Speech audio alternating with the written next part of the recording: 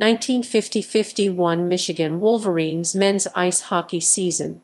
The 1950-51 Michigan Wolverines men's ice hockey team represented the University of Michigan in intercollegiate college ice hockey during the 1950-51 NCAA men's ice hockey season. The head coach was Vic Heyliger, and the team captain was Gil Burford.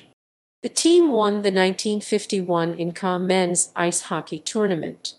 The team's leading scorer was Neil the Seal Celley, who broke Michigan's single-season scoring record with 79 points, 40 goals, 39 assists, and led the NCAA in scoring.